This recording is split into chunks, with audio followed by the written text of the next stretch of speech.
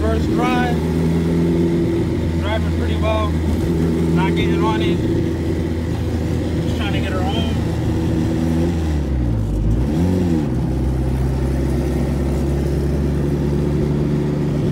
Chilling, driving really good, yo.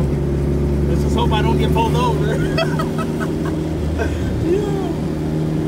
See how when we get to the house. What is up, guys? It's your boy Boundo back at it with another video. So welcome back to CT Drag, and today we're gonna be working on boosted Becky again.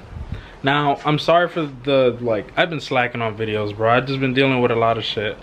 I've been real tired and I've just been saving, honestly. There's a lot of shit coming to the channel, car wise, the EK wise.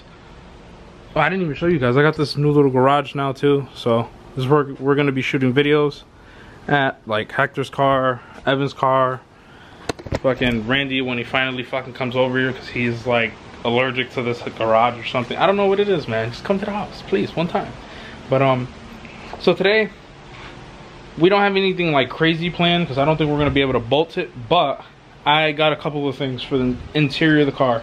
But as you can see as well, the motor is driving very, very healthy.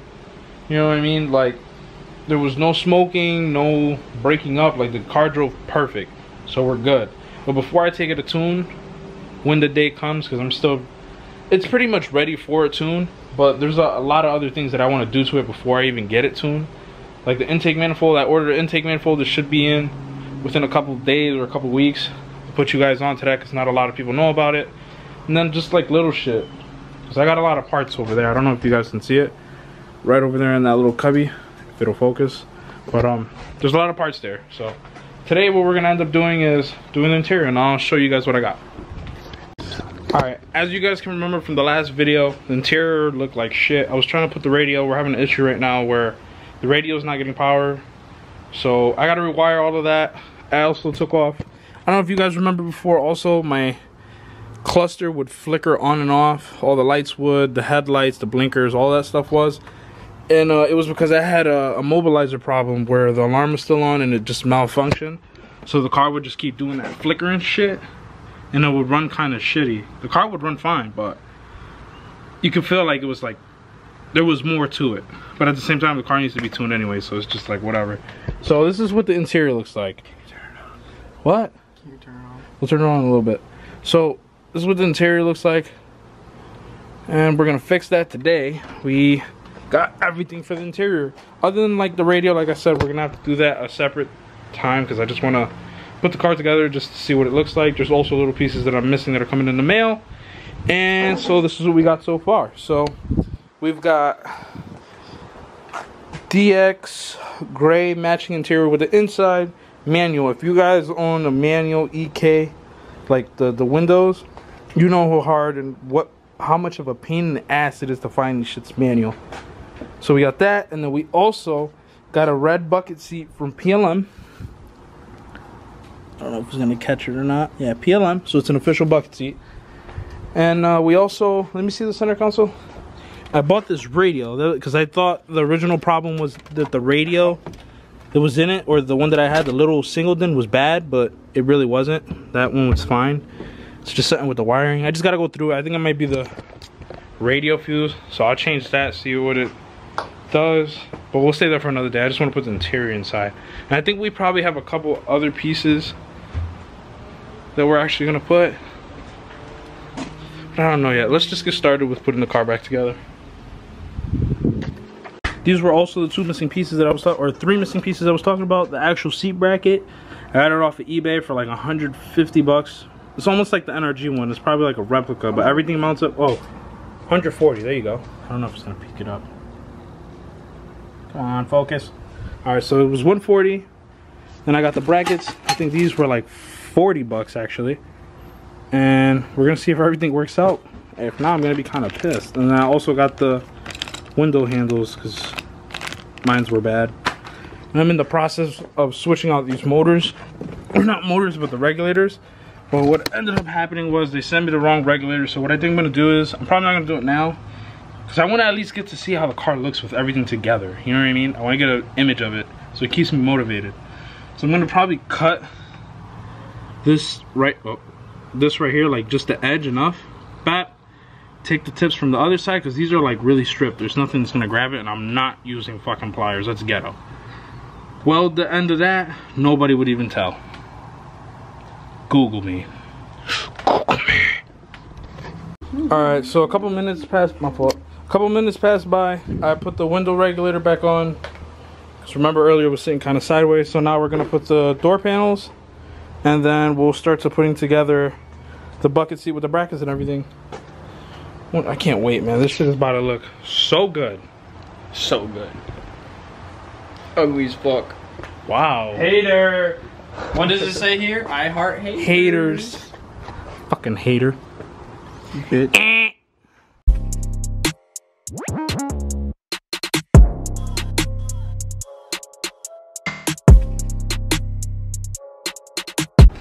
Alright guys. Hold on, let it focus, let it focus, let it focus. Ooh, there's my pretty face. Yeah, your boy need a haircut. Bad. You look like Shaggy, bro. Don't listen to him. Well, anyways, so we did the little work that we did in such a short time, and it already improved the car's looks by a shit ton. Like, it looks so much better. It looks like a car now. So we put on the door panels. Everything's on there. We just gotta clean them up. They're a little dirty, so they were sitting outside. I have that whole side done. Put the panels from down here. I'm just missing, actually I'm missing the one from that side. And the little, if anybody has that little piece that sits there, the little handle or whatever you want to call it, I don't know what to call it, but if you got it, send your boy one. I need one, please. Same color if possible. I'm gonna put on the radio real fast, nothing too fancy. Got a Walmart radio, Pioneer, and then I also have the dash kit over here. Bang, Walmart special. I think I paid like $140 for the whole thing. This and the radio. So let me put that together real quick, and then we'll start assembling the bucket seat. What you guys really want to see. Yeah, feel me. Alright, so the double din is in. Everything's pretty much put together. Took me a couple minutes to figure it out. Let's just hope I have the bolts to bolt everything up. If not, we'll continue this for the next day. But so far, I'm pretty happy with how the car came out. Like, the car's actually looking like a car again. Everything's all put back together. And now to just put on this seat. So let me see if I can figure it out, and then I'll show you guys how to do it. Because it's pretty much, I think all the bucket seats and shit are pretty much all the same. Don't quote me on that. Don't hold me on that. I mean, because I'm not 100% sure, but I'm almost 100% sure. Oh yeah, guys. Oh yeah, buddy. We need you guys to come back and unlock the door. West Coast Customs. Yeah, feel me?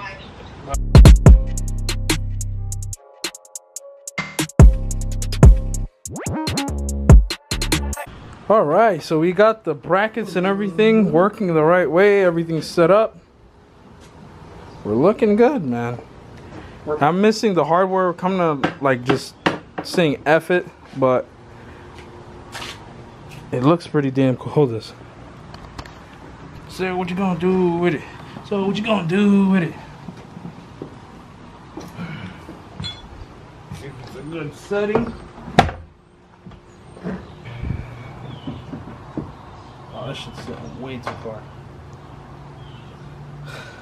Has to come up. Can't reach, little man.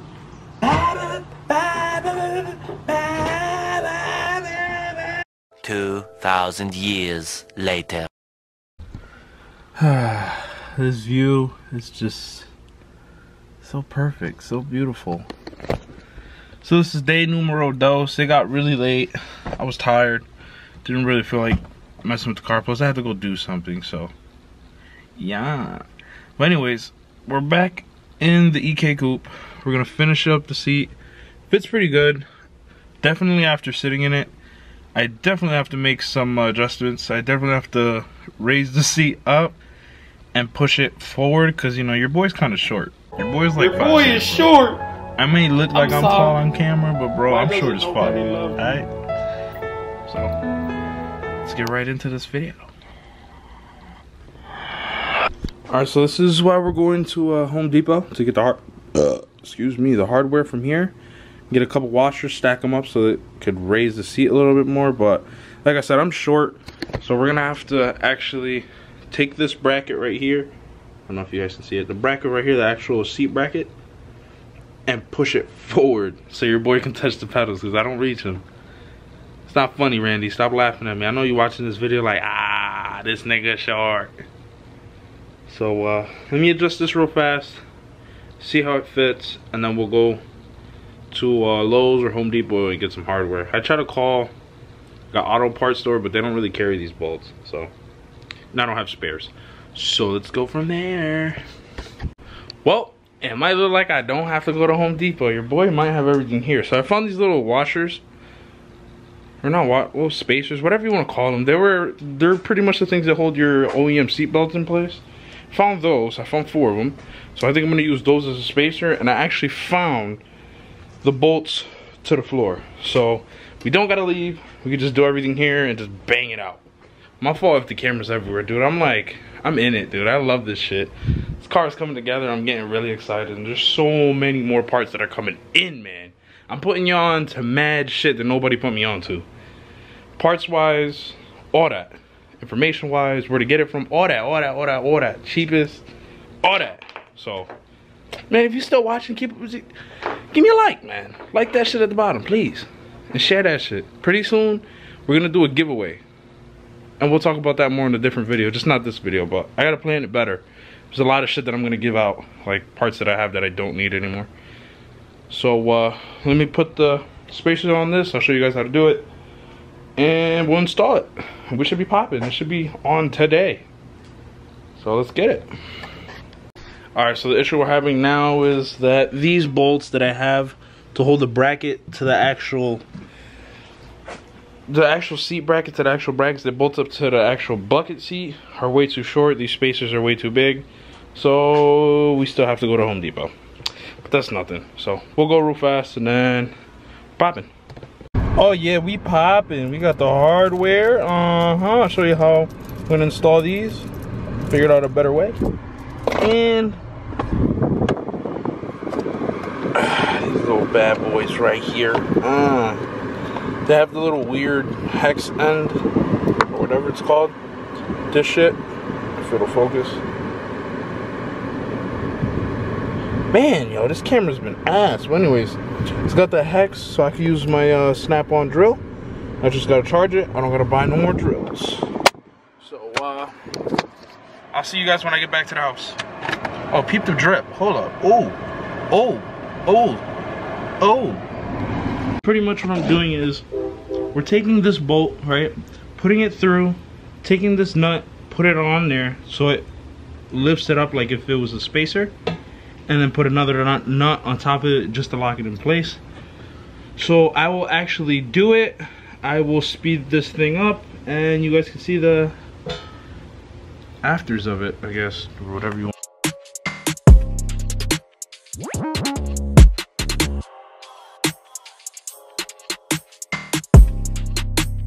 Alright, also because none of these holes lined up from the seat being so pushed forward, I got to drill my own holes just so I could put the bracket through.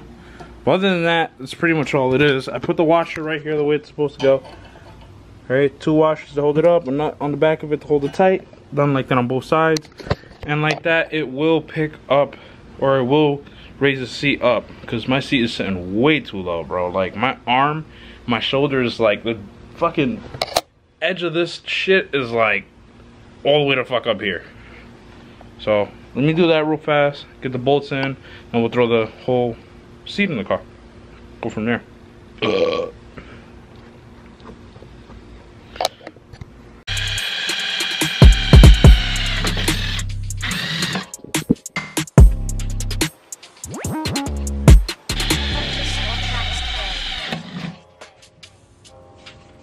Alright guys, so the seat is in, harnesses are all in.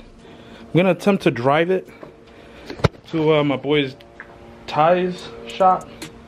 So I gotta pick something up over there and then we'll drive this baby back and go from there. So dude, I'm really enjoying how the inside of this car is coming on. Look at how good that shit looks. I'm sitting pretty high, you know, sitting pretty close to the steering wheel. I fixed it, the washers did work. And doing the shit that I did by pushing it forward helped a lot. So, yeah, let's see if this bitch will start.